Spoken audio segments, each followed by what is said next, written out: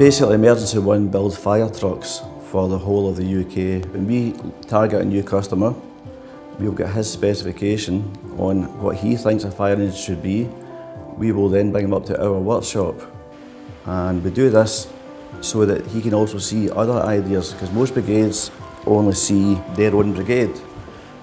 When they come up here, they're seeing 12, 15 brigades in one fell swoop, and they can actually go, oh, that's a good idea. Oh, can we get that? Yes, you can get that. We can incorporate this, we can incorporate that. So we're very flexible with the customer to give him exactly what he wants and more. We'll buy in a chassis cab. We'll use that as our base vehicle, and from there we'll get it in as a truck. We will then move all the air tanks, fuel tanks, air filters, etc.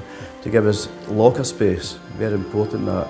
So the chassis, inside the chassis is very, very congested, full of equipment that's normally on the outside of the chassis.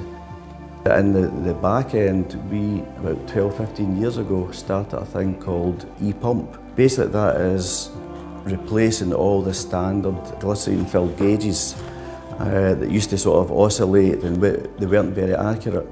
So we came up with this e-pump control, and basically now the pump operator is not stuck in the pump bay. He sets up the pump to do what he wants, it then steps away from the pump area and he's keeping an eye on the fire ground.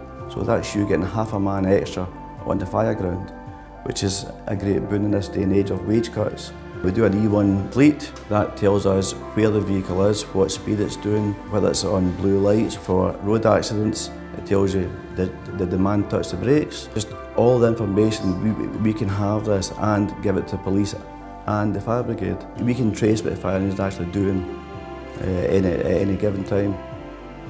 In here we have 150 in this factory, and we have 7 down south who work from vans doing servicing. Before we moved to this particular factory, we did look at options, move it somewhere more accessible for customers, but when we actually weighed it up against how many employees we have locally, we decided, okay, we can invest in this area, and we bought this factory.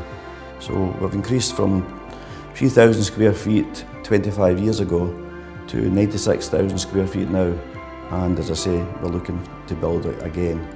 You always tell from every new start, from an apprentice to a tradesman coming in the door, look, we don't believe and this is the way we always do it. We can always improve. So if you've got any ideas, come forward, because we'll take ideas from anywhere, and that's basically how we work. Since day one, we have only went a steady growth. We have never plateaued. We've always been up nice and steady and controlled, and we can see how it works. So basically, the future's bright.